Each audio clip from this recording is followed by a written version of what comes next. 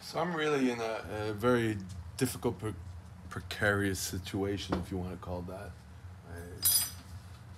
Um, I've been teaching CPR courses for it'll be 2 years in October with the same employer, and it's been going down, down, down ever since. This Saturday, and I've made a couple of videos about him. This Saturday, he happened to be at work. He's never at work, but he got his car impounded, so he doesn't have a choice but to look at the finances. Whoop.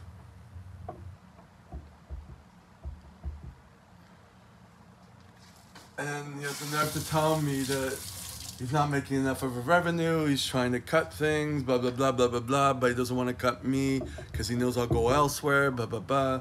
Then he's sitting down with me and like trying to come up with ideas, but then I'm like, okay, we got to come up with a marketing plan, we got to do this, we got to, instead of just doing everything online where people are coming to you, you got to go get people.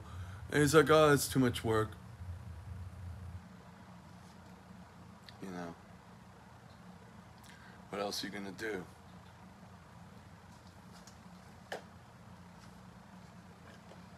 So he did tell me that he gave me the possible schedule for the hospitals to teach for September, October. I'm not going to do what I did last year and give all my days. I'm not going to do that. My health is not something to play with like that. And there's no future in that company. There is no future with that. I'm doing it because the industry is like that.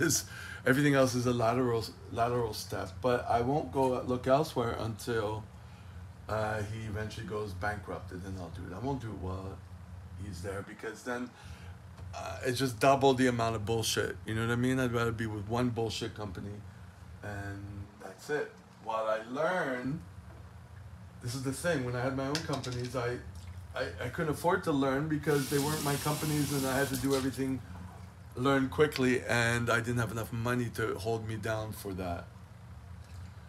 Now, okay, I don't have enough money, but I have more than I did when I had the companies. I had no revenue and I had the companies. I couldn't afford to pay myself. So, to really scrunch and save, but I'm not going to bend over backwards for that. On one note, at high points, it's pretty okay. But I'm not going to make it at a high point working 7 days a week and not knowing what's going on and putting my life on hold. You know what I mean? So, hold up. What I'm going to do is just calculate from what he sent me as a schedule. Some of the days are two classes a day, some are one. I'm not going to get back at him with that because he doesn't even know. I know he doesn't know shit till last minute. But I'm going to make a prototype of what days I can do. I'll have more information at the end of August. We're only the beginning of August. I'll have more information at the end of August for my therapy group, at least one of them, for my painting therapy, for my personal training client, to rest. Those come priority before this bullshit. Except for the 3 days that I already know I'm always working. It's been 2 years. But the other days at the hospital, I'll give a few, maybe one, maybe two. I'll see how close to a salary, which is more than I'm making now because it's a slower time, and I'm realizing it's a slower time during the summer months. He doesn't have the hospital contracts. So I'm really, below poverty with this company. But then see how much more I can make and where I can pay myself and, you know, save more and all that stuff without letting it get too overboard. At least I'll know for September and October. I'm still writing it out. I have to mull it over. I just took what he had me. He had me photocopy his laptop. He said he was going to send me his print screen. Then he's like, just photocopy it. And it's like, you're that lazy that you can't do a print screen and send it to me. Well, I photocopied it. I mean, I took a picture of it with my iPhone. And then I had to write it out. And some of them are not sure. Like some, and he doesn't, and I know he doesn't know shit. And if you want to make it so that he doesn't pay for an Uber, that's an excuse that I'm going to say, look, I can't do that because I can't, you know, you can't afford an Uber.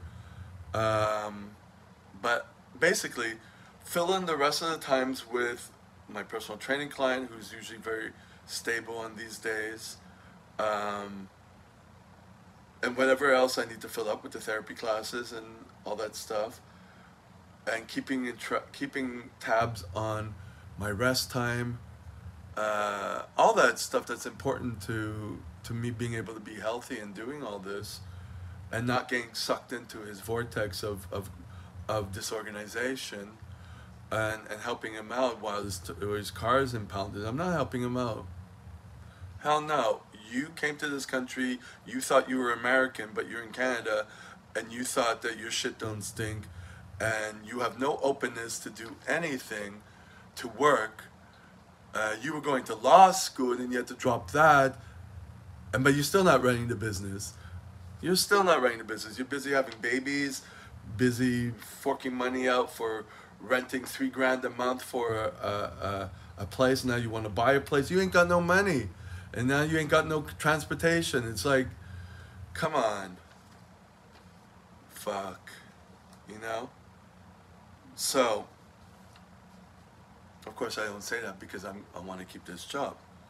But he's not open to anything. He really isn't.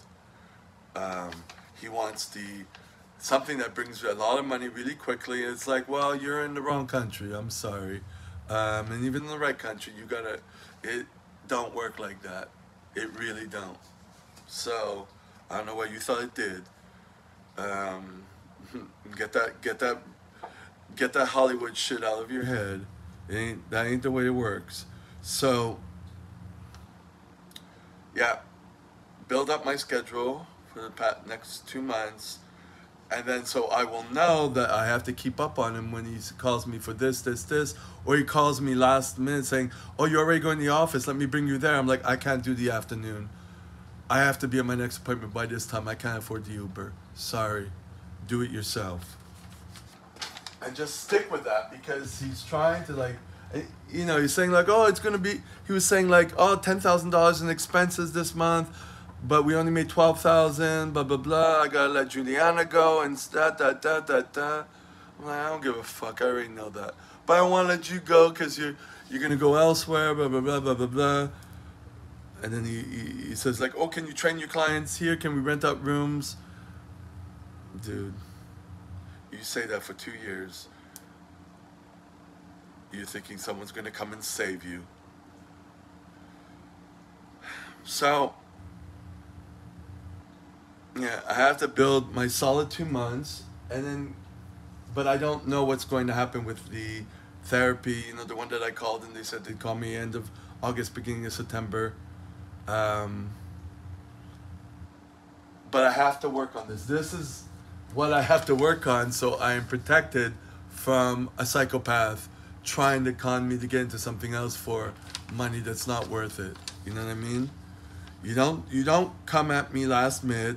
You make sure this is 2 months in advance and it's going to be fixed like that. If there's any changes, well, I'm not available this time because everything else is booked. Yada, yada, yada. I can't charge him. I can charge my personal training client if I get him to book for the month, you know, but he gets good and he gives me a day's notice or sometimes a week's notice, so I can't really charge him for that. So I just take the day off. And I want to be able to go to the gym instead of just training here too. I haven't done that in a bit since I got sick, and slowly bringing myself back, and that's another thing that I feel is falling apart. So it's not helping. rehabbing my knee and building my legs back up and all that stuff. So, some reason I've been watching Shark Tank. It came up on my screen, and there was this guy, and they refused him dead out, and he was like so downtrodden, computer programmer trying to do something that was similar to, he wanted to be the Waze of airports, you know, knowing where everything is in the airport and building a community in airports. That was his app. And when he was confronted with questions, he's like, oh, I don't have that rich uncle, I don't have this. And they really berated him with that he was so entitled.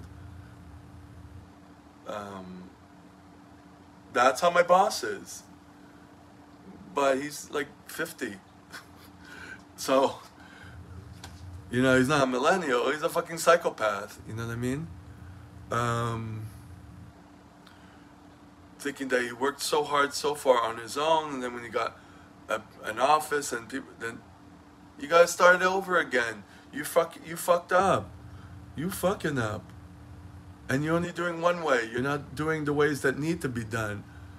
So